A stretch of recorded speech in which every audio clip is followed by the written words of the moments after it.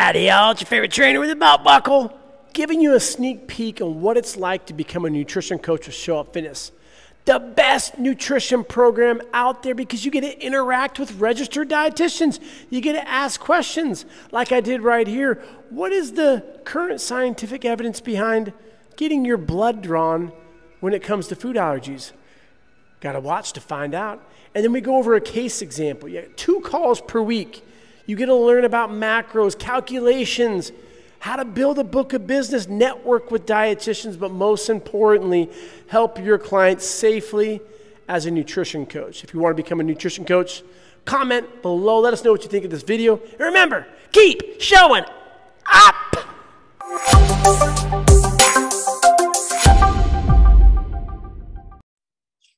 I'm curious to know the current evidence behind any type of blood testing for food allergies and stuff like that. That's a good one. Not very solid. It is not very solid at all. So there are other ways in which we can assess for allergies, but you're better off actually seeing an allergist. So forget about like the GI component of that for a minute, because there's a lot of people kind of pushing, I think it's IgA, IgE types of testing. It's a big waste of money. A lot of that can shift around. So some of it would be if you're having GI issues in particular, like, yes, please see a gastroenterologist. Can we see if something else is going on? But there are a lot of cases, especially when it comes to some of the GI things, if we're talking about IBS, so irritable bowel syndrome, which is kind of this blanket diagnosis when they don't exactly know what's going on. You might be responding to certain foods, or a client might be responding to certain foods, not because they're allergic to them, but because their inflammatory response is already going off, or they could have other things going on, like a mast cell syndrome. So there could be other medical conditions going on where their body is kind of just hyper responsive to things. So if they end up taking a food test, which again costs quite a bit of money, and they're told, well, you can't eat gluten, dairy, you can't eat legumes or beans or any of these things. Now we're just taking more food out of their diet unnecessarily, potentially putting deficiencies into play when their body's already responding to things. So obviously I have strong feelings about it, but I've just watched too many people go through it. But on the professional end, there is not a lot supporting that type of testing as a green light. Yes, that's what we need to do. If you're navigating GI pieces as an individual, if your clients are navigating it, you need to see a dietitian. You also need to see a gastroenterologist as a starting point, depending on the severity of those responses. Autoimmune, so either a rheumatologist or allergist should also be the referral. So kind of deferring to the experts to let them do what they do and kind of figure out, why is this going on? What's the root cause? And then again, I think the advantage to having a dietitian on board in particular is, depending on the different contexts where I see things pop up, I can usually lean into certain things. So, my population being predominantly female athlete throughout life cycles, I end up seeing a lot of pregnancy, postpartum. There's a lot of weird stuff that pops up for women after they've given birth. And there might be some deficiencies already going on. So they're responding to things in a more sensitive place. Of course, their bodies are sensitive, but it doesn't mean they've now developed a food allergy. You might actually need to replete some of their nutrient status, and that might settle their system, which I would argue is more often the case than not.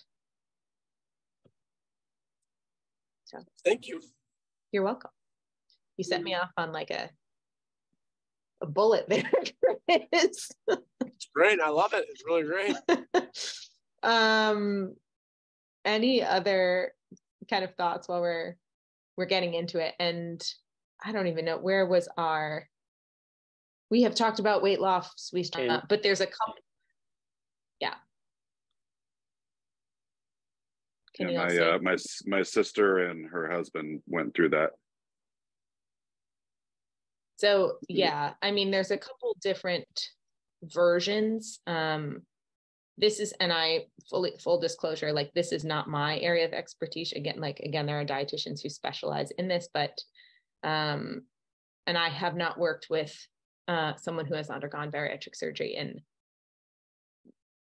5 or 6 years, but I can, speak to it in brevity from a macro view, if you will. So first, I think in acknowledging like what is a gastric surgery, yes, there are 3 different types. So you could have a gastric sleeve, you could have a gastric bypass, and then there's a band or like a lap band. So the sleeve is where the surgeon removes most of your stomach. So they leave like a banana shaped section that ends up being closed with staples.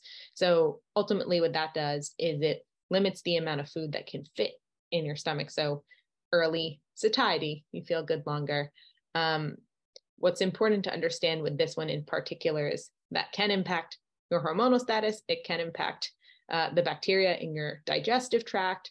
Obviously, it will also impact your appetite and metabolism. So a couple of things going on there, but a gastric sleeve cannot be reversed. So once you do that, it's done. The second one is a gastric bypass, also called a Roux XY gastric bypass, and it's a 3-step process. So what first happens is a surgeon goes in and they staple your stomach. They create a small pouch in the upper section, and what the staples do is they make your stomach much smaller. So again, early satiety, you eat less because you feel fuller longer. The second part is surgery on your small intestine. So they divide that into 2 parts and attach the lower part directly to the small stomach pouch. So you're bypassing part of your intestine. So that food essentially bypasses most of your stomach and the upper part of your small intestine. So you end up absorbing fewer calories. Again, I just want to give you an idea of what happens in each of these, but because of the side effects and things that can occur, because a lot of that will inform some of the questions that this person has. And then the third part of this is the surgeon then reconnects the upper part of the small intestine to a newer location farther down the smaller intestine. So, again, they are stapling your stomach, they are splitting your small intestine, which is like very big and long and windy, and breaking it up into 2 parts so that food bypasses part of it and goes straight to the end. So the idea is that you absorb less food. So again, a couple things that happen there. It allows for some of the digestive juices in the stomach to flow from the bypassed part of the small intestine to the lower part of the small intestine. That is important so that food can be fully digested. I have nothing, against any of these surgeries, but I think it's important that we talk about it because physiologically, the way that we are meant to digest and absorb food, like that's why food hits certain part of our bodies at different points in time. There are gastric juices in your stomach that are required to break down food so that by the time it gets to your small intestine and then your large intestine and then your colon, it's been broken down, because a lot of that can lead to GI distress. So all of which is to say, part of that reconnection is the goal, that these stomach juices can flow down so that food can be fully digested. But again, this particular type of bypass, the gastric bypass, can also have an impact on hormonal status, bacteria, other things in the digestive tract that would also affect appetite and metabolism. It can be reversed. It is difficult to reverse. So again, going back, the gastric sleeve is not a reversible surgery. Gastric bypass is hard to reverse. It is possible to reverse that. The last one is, or there's 4, but there's also a gastric band. So the lap band. And what happens there is a surgeon puts a ring that has an inflatable band around the top of your stomach. And again, we're creating a small pouch. So like the sleeve and like the bypass, the band makes you feel fuller because it's giving your stomach a smaller area to be able to hold food. This one is reversible. So the surgeon, they can adjust this band size to resize the opening from the pouch to the rest of your stomach. So sometimes what you'll see with people who end up having the surgery is that they might have to get it adjusted. They don't respond very well to it. Some people will have it removed. So this one requires several follow-ups on the backside to adjust that. Yeah, so that is that one. It's actually, this is the least common. I see a question, Corey, go for it. So, got a question. I know I haven't had people that I've personally trained. I haven't really asked people in my group fitness class if they've had that, but no one's ever mentioned it. But I do know my dad used to work with a coworker, and he had the surgery and he lost some weight and then he gained it back. And I'm like, what? So I was confused because if they go in there, you know, like I mean, he looked exactly the same. Like he had lost all this weight for a while. He went back to his bad eating, and then he just gained it all back. So I mean, you're saying about like when they go in there, they cut. Some of it can be reversed and those other stuff, but it's just like, I guess, how bad is it that it's kind of come back? Like, is it like 10 times worse now since they had that surgery and they gained it all back? And again, some of this isn't my wheelhouse, but my understanding is I think your stomach can grow.